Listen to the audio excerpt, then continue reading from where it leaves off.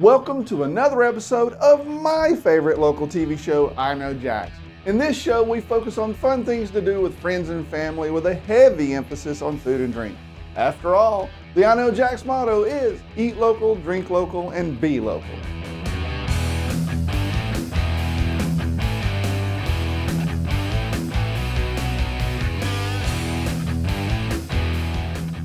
Many of us have family or friends who come and visit in the summer, and we who live in this area sometimes forget that people from all over the country save all year to come here for vacation. Now, it doesn't matter if you're visiting or you're here on a permanent vacation. One of the places I love to take visitors is Singleton Seafood Shack in Mayport.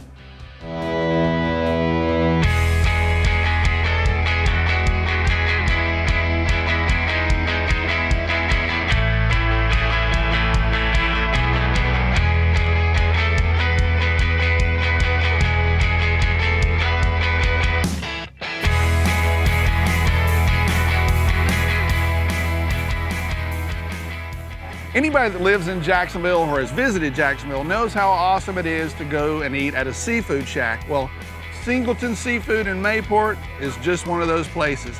Every time I come here, well, not every time because, well, take a look at this. I love to order the Mariner's Platter.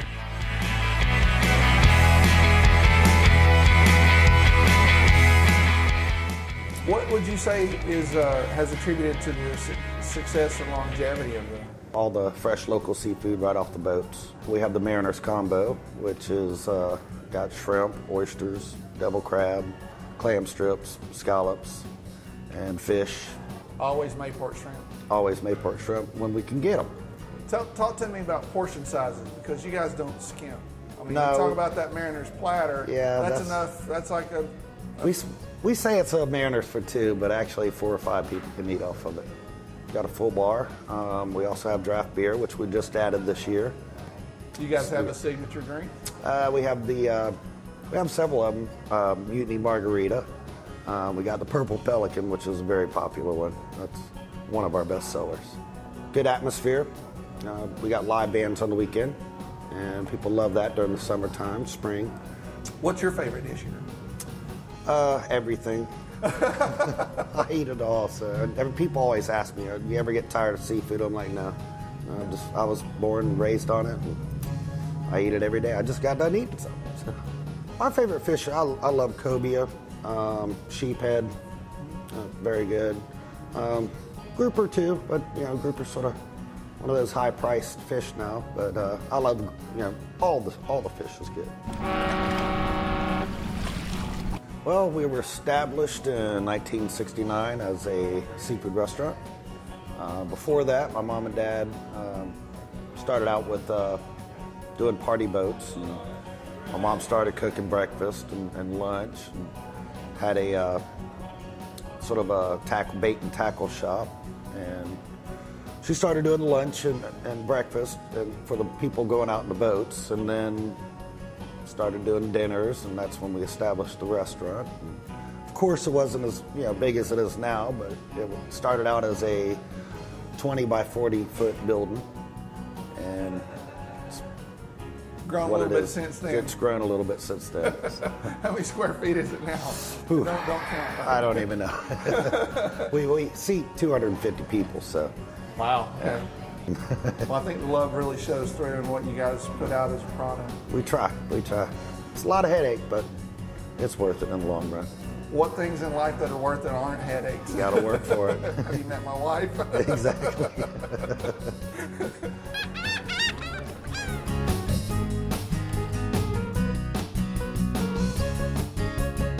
My father made the boats, and there's over 100 of them in here, and they were all handcrafted out of his mind. There are no plans whatsoever. A lot of the boats are made out of cedar, mahogany, oak, pine, just all different types of wood, and they're scale models. But there's a lot of history back here. I've watched him do every boat in here, so I know which ones he spent a lot, very long time on trying to perfect it. So. Cool. Do you ever sell them? We do not sell them. I saw the signs. I just thought I'd ask. Yeah, well, we do not sell them, and we've had a lot of offers, and some of them have been a lot of money, but if I ever sold them, my dad would probably haunt me. So that's the Mariner's Platter, and of course, if you want to have something else to go with it that's kind of a little unusual, blackened gator tail, and of course, one of the house specialty drinks, a purple pelican. See you at Singleton's.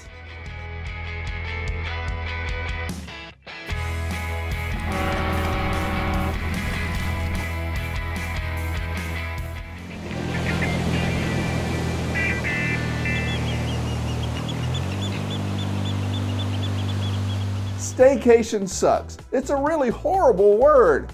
It sounds like pure brochure speak. Now, brochure speak is the kind of language you'll find in those glossy travel brochures, you know? Visit us and make memories of a lifetime. Or how about this one? There's something for everyone. Really? Something for everyone? What is it, like vanilla or a freaking Walmart store? Here at Know Jax, we look for the opposite. Things that are unique with strong flavor, and I recognize that all of us have different tastes. We don't all enjoy the same things, and guess what? That's perfectly okay. Hey, and welcome to What's Brewing in Jax. Every week I take a look at what's happening in the craft beer scene in the Jacksonville area. I'm at Really Good Beer Stop on 3rd Street in Jax Beach, and today I'm having a lemon ginger radler from Karbach.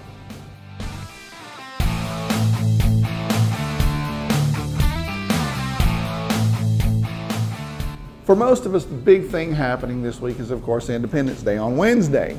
There's so much going on around town for that day. One of the events that I always thought sounded like fun is the yearly throwback baseball game in Clutho Park in Springfield. Now, as you might know, the players dress up in vintage uniforms and play, but the reason I'm mentioning it is because they have a post party at Main and 6th. They're open all day, and the Girls for Worst Busters are there as well. That's the food truck where they have delicious German brats. Baseball, beer, and brats. Why not? The baseball game is from 4 to 7 p.m. and the post party takes place at 7:30 at Main and 6th. On Thursday, July 6th, it's brewery night right here at Really Good Beer Stop. And this time the spotlight is on Uinta Brewery from Utah. They'll have Tang Hop Nosh and the Mango Lime Pilsner on tap. So come on and check that out Thursday, July 6th. It's the first week of July, and on the first Saturday of the month, there's comedy in the tap room at Veterans United. I'm not saying that the beer tender there is funnier than normal. They have real stand-up comedy. It's called Comedy on Tap. You can come to the tap room, have a pint, and check out some of our local talent, and it's all for free. Well, not the beer. You'll have to pay for that, but the comedy is. So if you're looking for something fun to do with your gang post-Independence Day, how about that one? You can get comedy and beer at Veterans United on Saturday, July 7th, starting at 8 p.m. I do love craft beer, but every now and then I'll enjoy a good glass of wine too. And if you're like me, you might want to swing by a Really Good Beer Stop on Saturday, July 7th, because Gypsy and Pearl is having a wine tasting, and they have some really good wine. So if you have friends who are not into craft beer, this is the night to drag them out.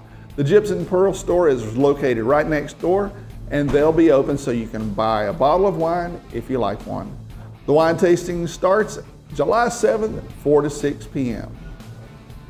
This month we have a big birthday.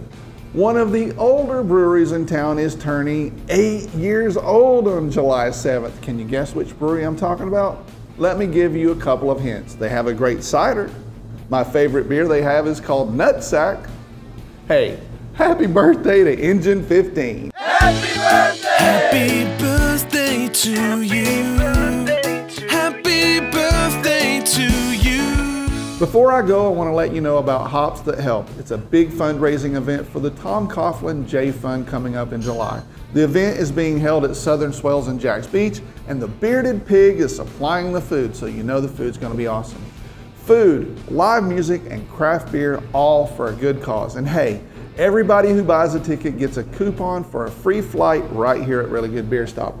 Hops That Help takes place on July 16th at Southern Swells. You can get your tickets at Eventbrite. That's it for this time. Now, if you want to try a lemon ginger radler from Karbach, you need to hurry here, because at Really Good Beer Stop, they rotate their 20 beers on tap, so there's always something new. Cheers. Jacksonville Beach's ultimate craft beer and growler store. Our motto is eat local, drink local, and be local, and one of my favorite things about our city is the craft beer scene. We have so many craft breweries, and it doesn't look like the expansion is slowing down at all. Now, when I was younger, I didn't like beer at all. I would drink wine or a cocktail, and I also did like cider, but beer, no way.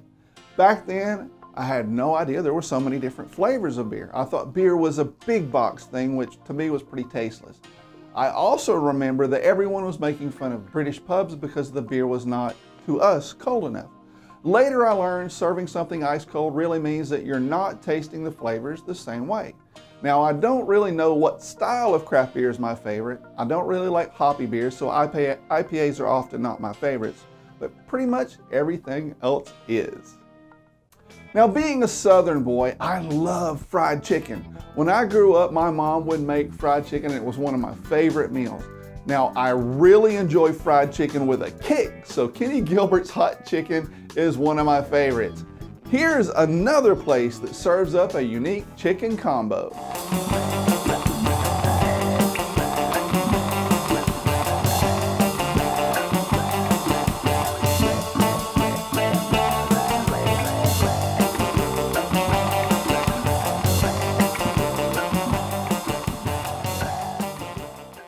I'm here at Hangar Bay on Mayport Road, and I'm trying my favorite dish here, which is the Hellfire Ramen and Fried Chicken Combo. I know it sounds weird, but it tastes great. Hellfire is our version of what's known as Tantan ramen in Japan, which is done the Hangar Bay way. We make a homemade spicy ground pork, throw some scallions, green onions on there, and obviously the noodles. It's got a nice spicy bite to it. It's about 3.5 out of 5. Not meant to blow anyone out of the water, but have a nice little kick to it to make it different than the other traditional ramen we sell. So what possessed you to take up doing ramen and fried chicken together? There was no ramen in this area. No one has done fried chicken and ramen to my knowledge. Ramen's easy to make. It's noodles and water. And more importantly, who doesn't like fried chicken?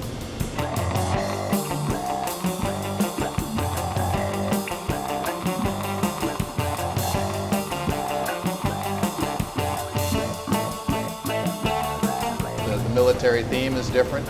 I think the fact that chicken and ramen is unique, that's a draw for people who are willing to get out of their box.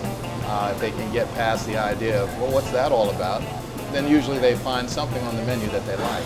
So we have what's known as the best fries ever, which also takes the Hellfire concept, adds 6 types of cheeses, scallions, green onions over French fries, which are already very good fries.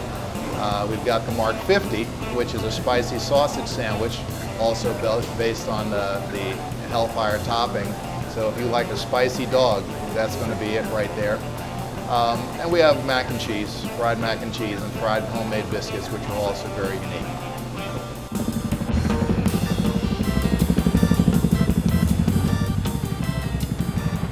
Having a restaurant is like flying a helicopter.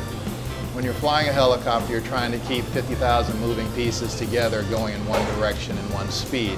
That's kind of like a restaurant. I know they think the Hellfire is spicy, but me, I like to kick it up another notch or two. Listen, if you have a favorite dish somewhere that I should try, let me know. Maybe I'll try it.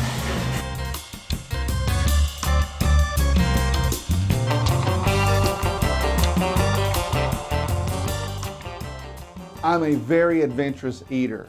I'm not like one of those crazy competitors on TV that will scarf down live scorpions for a chance to win money. And I won't do well in any of those competitions where you have to eat a gigantic amount of food in a record time either. I'm adventurous, but I'm not necessarily fast. I know Southerners are always accused of being a bit slow, and when it comes to eating, well, it's true. I'm not fast, but I do enjoy exploring different types of food as well as different cultures. That's one of my favorite things about being the host of I Know Jax. I do get to taste a lot of different types of food. That's why I say I have the best job in Jacksonville. This year, Independence Day falls in the middle of the week. Here are some of the places where you can celebrate your 4th of July.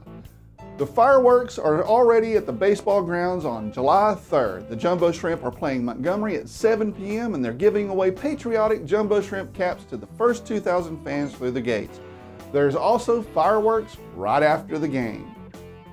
Restaurant Orsay is again doing their annual 4th of July backyard barbecue. Now before you head out to see the fireworks, you can spend the day at Orsay for food, fun, and libations, all while supporting Florida's First Coast YMCA. For $35, you can get all you can eat.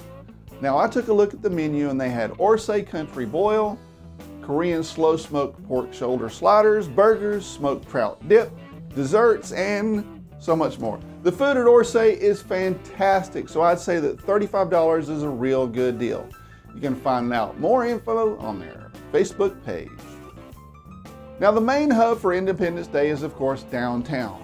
Channel 4 is broadcasting everything live again this year.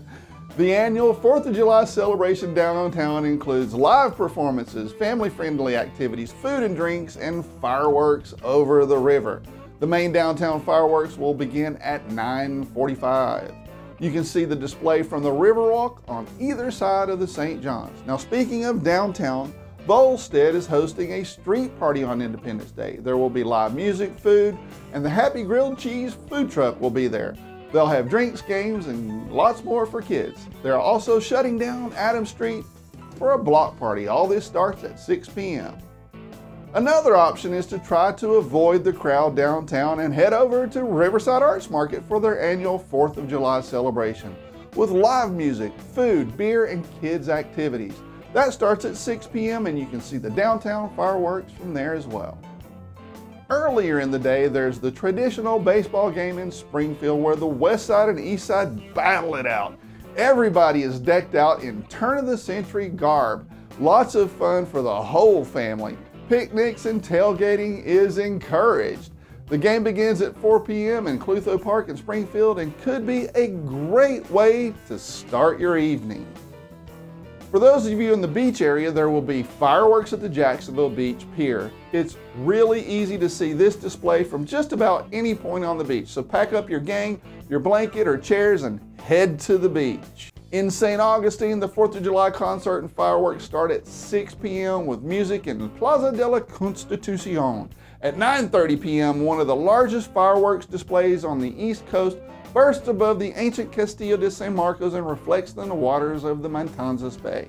Best vantage points are along the bayfront between Castillo and the Bridge Alliance. Expect lots of people and lots of traffic. Now I hope you will have a great 4th of July with friends and family. For more ideas and more details about upcoming events, please visit my website and check out the post with the clever little name, Fun Things to Do in July. I'm hoping that you'll have a wonderful and safe 4th of July with your friends and family. I'll be back next week with a new episode of I Know Jax, and until then, I'll see you on the internet.